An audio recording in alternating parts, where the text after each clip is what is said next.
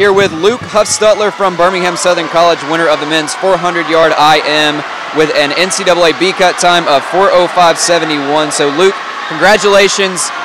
What does it mean to you to be able to put points on the board for your team and have gold around your neck? It's just nice to be a part of a team that comes together in order to achieve a goal, and I think that's what we're doing right now.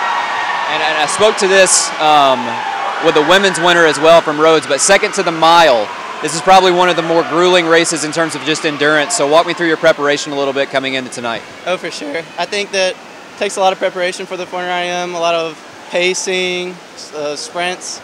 It's pretty hard. Yeah. And look ahead to the rest of the meet. How do you feel the team is feeling overall right now? I think we're doing great. I think we're as strong as ever. We're ready to win. Congratulations, sir. Thank you.